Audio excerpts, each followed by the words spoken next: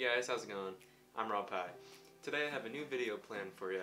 I'm going to talk about how to make a Cinemagraph. It's actually really easy. Most people do it in Photoshop. I prefer to make mine in Premiere Pro because I just think it's a little more easier. So what I have planned today is just pouring water in this cup. I don't have a plain white cup, so you're just going to be looking at a piece of toast for a while. So yeah, let's get on Premiere and I'll show you how to do it. Alright, so when you get into Premiere, well, first you want to open up Premiere and import the file you want to use. So I have the clip here.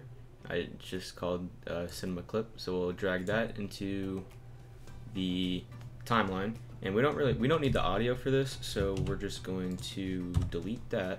So this is what you get so far when you recorded. Everything's all moving. If you want to loop the playback like the playback like I have it, you click this little you click the settings icon right here. It's a little wrench. Click it, and then you just go down to loop right here. And then when it's not looped, it just stops at the end. So when I'm doing a Cinemagraph, I use the loop feature, so I don't have to worry about it. I can when I make this Cinemagraph, I can watch it and make sure it's looking good. So first, what you want to do is you want to find the point in the middle of the clip where you want the Cinemagraph to be, because you don't want it at the beginning, because as you can see, I'm starting to pour it, so that wouldn't really work unless that's what you're going for. I'm just going for one long looping flow of water from this bottle to the cup, and then my hand kind of jerks at the end. Let's see. I might have cut it out, but my hand jerked at the end, so I'll probably cut it out already. So what you want to do is find a nice, a nice still spot where you aren't moving that much.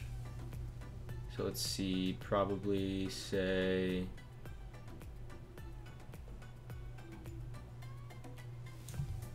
let's cut it right there.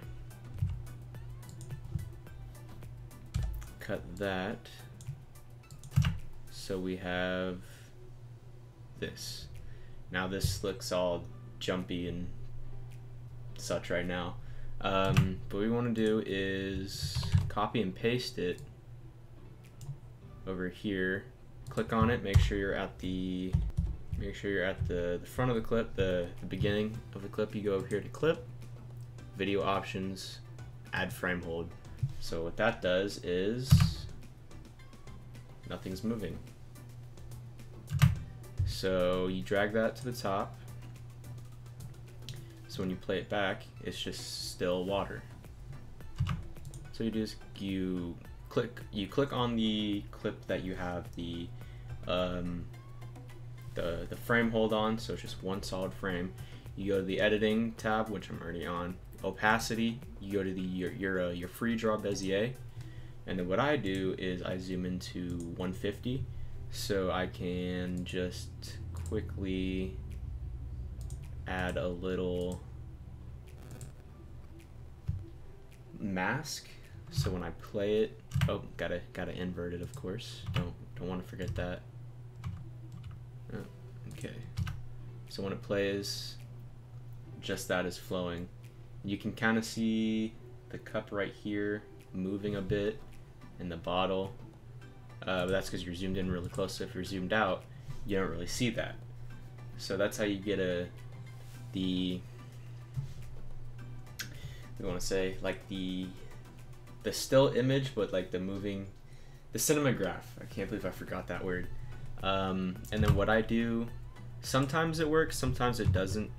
If I want it more looping, I can reverse the clip, reverse the speed, I mean. Sometimes it doesn't work. It depends on it really depends on what it is. So if we play it back now, you'll see that I'm moving because I forgot to drag frame over, so when you play it back, it just loops. Pretty perfect loop too, if I do say so myself. So yeah, that's how you make a cinemagraph. It's really easy. You can do it in Photoshop. It's a little bit of a different process. I do most of my editing in Premiere because I'm more comfortable editing videos in Premiere. But yeah, that's how you'd make a cinemagraph. It's actually really easy, and then all you have to do is just export it as a MP4 or whatever format you're going for. I export as MP4. Yeah. So that's basically it. Thanks for watching. Sorry it was a, well, not sorry, I don't know, depending on how you like my videos. This is a pretty short video. So yeah, thanks for watching.